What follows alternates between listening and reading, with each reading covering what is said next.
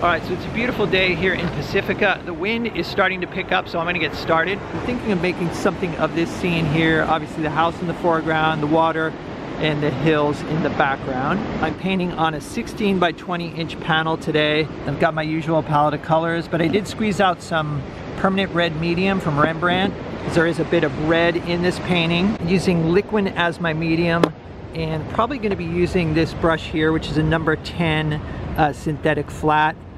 And it's an ivory from Rosemary brushes. I want the horizon kind of high, and then I want there to be sort of a sweep kind of coming down like this, and so that the rooftops of the houses, I mean this is just to give you the idea, sort of like rooftop of the houses here, and there's another house here, but that there's this kind of sweep. Actually, I think I might want that to sweep down even lower. Yeah, maybe sweep down even lower, because I want to eliminate the bottom of the houses here. I don't know if you can see, but it's just, I don't want to have any of that lower portion. The waves appear to be coming in at an angle like this, and then there's some mountains like that, and then some distant mountains even, or even a lighter value, something like that. Actually, this kind of comes up higher. All right, so that's the basic idea. I do realize that out here, this is kind of a big area with nothing. However, occasionally I'll see like a wave pattern where there's kind of a whitewater trail behind it, something like that. So I'm thinking possibly I could create some, interest in the middle ground here with whitewater patterns. But to be honest, I'm really not sure. This is, an experiment. What I'm doing is just holding my brush up to the scene and then turning to match the angles on the panel, just to kind of check and make sure that I've got the right angle. So I just started out with a rough sketch, just to kind of, a few lines to know where I wanted to place the different elements of the painting, and now I'm kind of getting more specific, but still keeping the sketch pretty simple, not a lot of detail. All right, so there is the composition. I do have a few concerns. As I mentioned, like most of the interest is down here at the bottom, so I'm gonna have to draw the eye out here some way. I think I'm gonna put some white water around these cliffs in the distance, and hopefully that will help. And then also maybe, kind of punch up the color in the, distant cliffs. But that's the idea right there. All right, I got a dark mixture here of ultramarine blue, some burnt sienna, alizarin crimson, and liquid. And I'm just gonna start by indicating where some of my shadows are. I may just approach this almost as if this were like a no-tan, just kind of block in some shadow shapes. I just want to establish a light and dark pattern at this point, just to make sure that I've, got a composition that I'm happy with. I'm going to keep this whole portion dark here. I don't want to draw too much attention down here on this corner. It's kind of a shadow shape coming in like this. It's the chimney there. This window's kind of dark. All right, this whole side of the house is dark.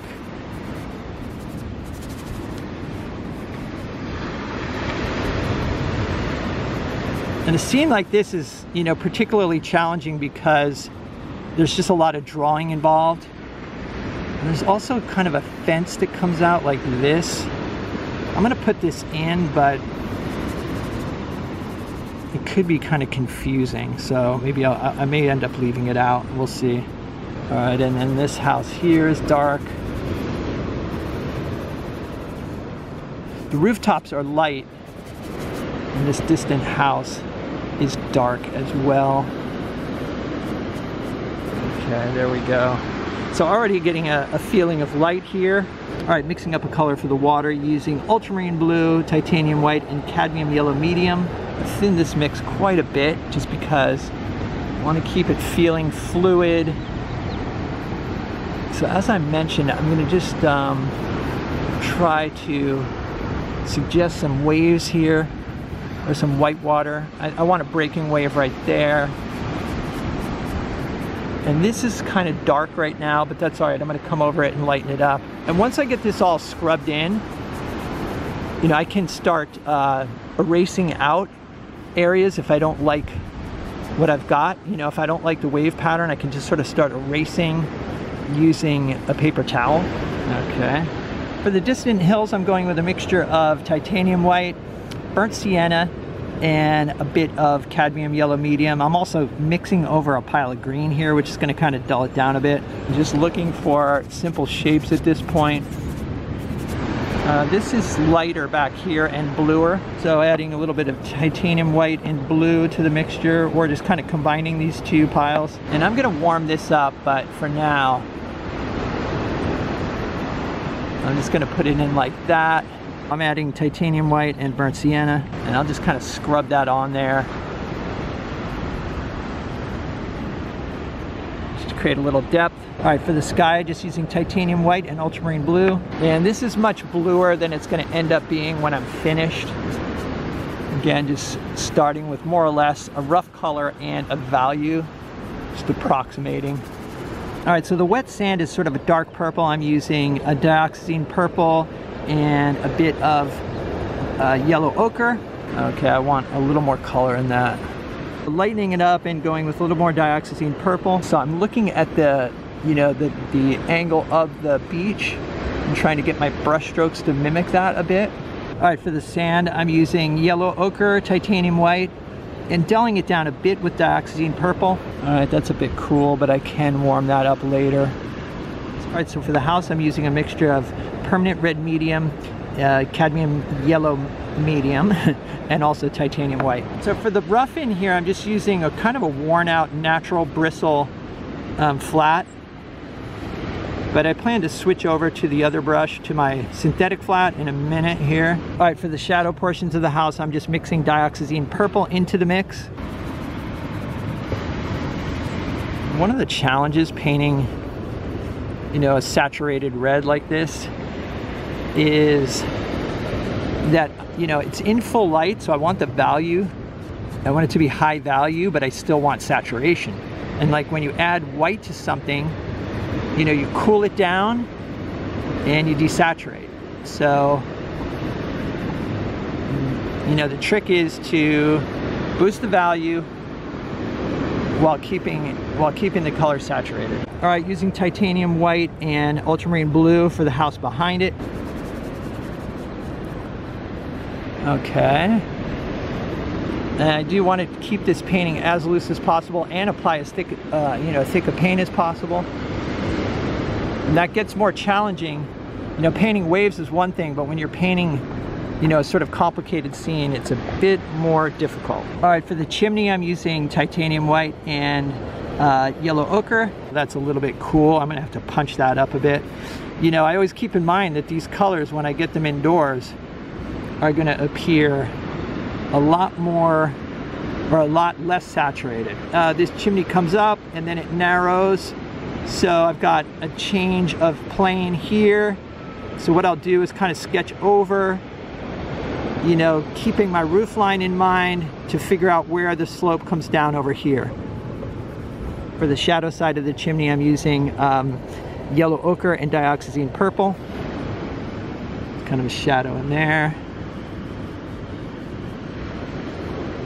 All right, so for the roof color, I'm using titanium white, some phthalo blue, and a bit of burnt sienna. And I may have to change this color so it doesn't just blend in with the water in the background, but we'll see. I'd like to, I mean, I like the scene the way it is.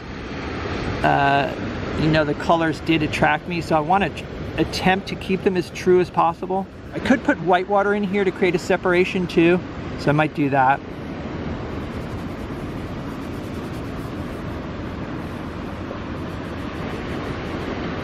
All right, that's basically the idea right there. For this distant white water, I'm just using titanium white and a bit of ultramarine blue. And I will probably be lightening this up a bit, but just wanted to experiment with getting some wave patterns in here. You know, when I'm painting waves, as you guys know, I try to keep the The brush stroke's pretty spontaneous. I feel like if I overthink the waves, they usually don't work out. And in here I'm gonna have some warmer tones, maybe have some white water there as well. Tide is coming in, so even have a suggestion, maybe even a suggestion of it right there. So at this point I'm walking back about 10 feet and I'm just looking to make sure that I like the composition before I go in with thicker paint. And you know, I want to be careful that I don't kill the energy of the scrub in. All right, so the red of this building is kind of a cool red, and look at the value. It's very light in value. All right, so I'm mixing some titanium white with this permanent red medium. I have a feeling I'm going to want to warm this up, but I'm going to start here. And this brush is definitely kind of clumsy for what I'm trying to paint here, but that's okay. That's what I want to make sure I don't get too careful. Mixing in dioxazine purple, and I do like to get color in my shadow shapes if at all possible. And adding some red straight out of the tube. Titanium white and yellow ochre, and I'm trying to lay this on thick. And usually when I do, you know, this sort of subject matter, I get really tight and I end up not liking the painting because it just feels overly controlled. So today, I don't care if the painting doesn't work out. I want to paint with a large brush and just see if I can figure out how to make it work. All right, some titanium white and ultramarine for sky reflections. The sky reflections get sort of a darker blue as they go off into the distance, but I'm just going to apply some here in the foreground. Again, keeping these brush strokes spontaneous as well, if at all possible. I'm out here exploring an idea, and if it doesn't work, when I get home and evaluate the painting, I'll always have ideas of how I can come back and, you know, attempt it again. So as I've said, oftentimes I find a painting that doesn't work out to be more inspiring than one that does. All right, so I spent about an hour and a half on this painting, and although I don't feel like it worked out, I did learn a few things in the process. You know, as I mentioned, I did have doubts about this compositional idea of having these houses down along the bottom and then nothing really out in the distance to draw the eye. There are a few things I see compositionally that are a problem. For example, this white water that's running parallel to the roof line, I'd probably just make this water here all darker. And then these waves are actually a little bit too big, so I'd make them smaller, and then possibly have some white water pattern out here that was, you know, more pronounced to draw the eye out into the distance. I think it's really important to get to a point in your painting practice where you're not afraid to have a painting not work out. I think if you're afraid of failure, or if you're afraid of doing a bad painting, that's going to hold you back from experimenting. It's going to hold you back from growing. Since I've sort of let go and I don't care whether a painting turns out or not, number one, I've done more successful paintings, but I feel like I've also learned a lot more, and I'm growing faster by analyzing the work that doesn't work, trying to figure out why it doesn't work, to go out and try again. So do not be afraid to fail. It's an opportunity to grow. Anyway, I hope you guys enjoyed this video. Let me know what you think in the comments. If you'd like to see some extra videos and help support the channel, there's a Patreon link down below. And there's a bunch of extra videos, like I said, and materials list, and the support is much appreciated. Other than that, stay creative, and I'll see you guys in the next video.